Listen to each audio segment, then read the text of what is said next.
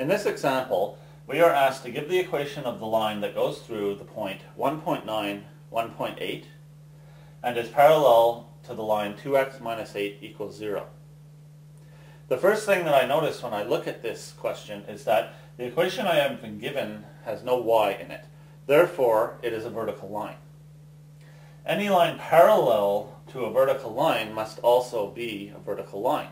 And the only vertical line that goes through this point would have to have the equation x equals 1.9. So I know my answer, but I want to find a way of justifying it.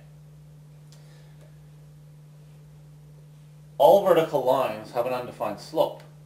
And the easiest way to express an undefined slope in the form of a fraction is to say m1 is equal to 1 over 0. Since m1 is parallel to m2, m2 must also therefore have a slope 1 over 0. And I can use this fraction and this point to derive my equation. 1 over 0 is equal to y minus 1.8 over x minus 1.9. Cross multiplying, I get x minus 1.9 is equal to 0.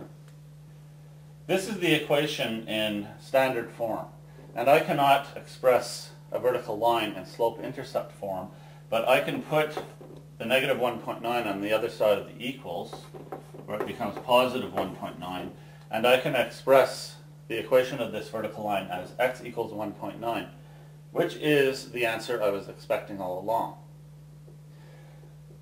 The equation of the line that goes through 1.9, 1.8 and is parallel to this line is x equals 1.9, and I have found a way to justify it and show my work.